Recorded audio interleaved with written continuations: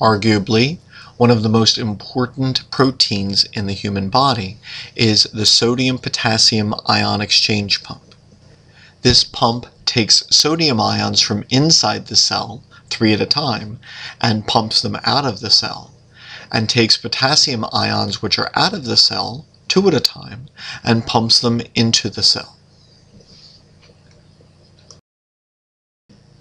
This is an active transport pump because ATP is required, and also one observes that the sodium is being pumped against its concentration gradient.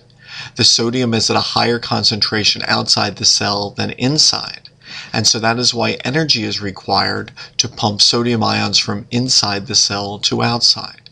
They would otherwise diffuse in the opposite direction. And so energy is required to move these ions in the direction opposite that which they would otherwise go.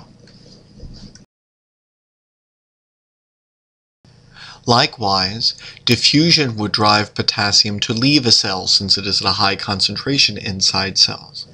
And yet this sodium-potassium exchange pump takes a potassium which is outside cells and then pumps it inside cells against its concentration gradient. This requires energy because the potassium ions would normally move in the opposite direction. This sodium-potassium exchange pump is extremely important.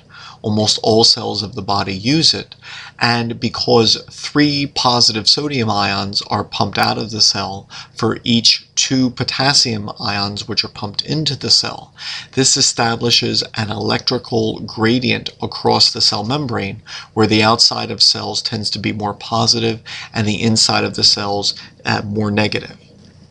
It is this electrical gradient which establishes the resting membrane potential that the nervous and muscular systems require in order to function.